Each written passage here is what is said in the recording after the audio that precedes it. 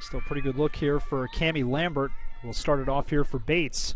Sweeps it out here to Lindeis. Lindeis chops one through, and she scores, and that will end the game. Bates will win it, the final 1-0. Wow, that was an exciting game. A great shot. Or will it? Yes, they will. Little delay in the call there, but it is Anna Lindeis who will get the game winner here for the Bobcats. 50 seconds here into the overtime after the penalty corner, and the Bobcats win it 1-0 and improve to 4-1 overall.